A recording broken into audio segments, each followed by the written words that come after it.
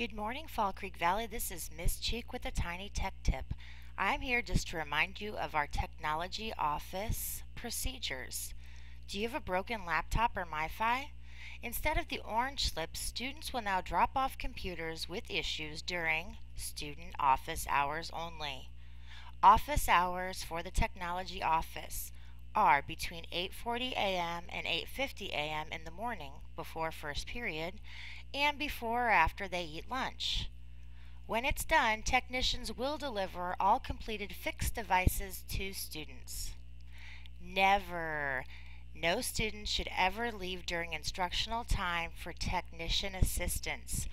No passes should be made for students to come down during non-student hours because technicians will not be available. That's when they're fixing devices. The technology office is located right inside the 600 wing door of the Information Commons by the blue lockers. Students are to enter and exit through those doors only when visiting the technology office. Lost and found laptops. If your laptop is lost, report it to the technology technician, Mr. Elliott. If a staff member is reporting, please email or use the phone to call Mr. Elliott. If a student is reporting, please come during the designated student office hours and fill out a form.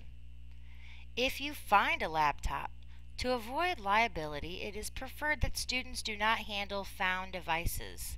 A staff can email or call Mr. Elliott, or they can drop it off to the technology office. Thank you and have a great day.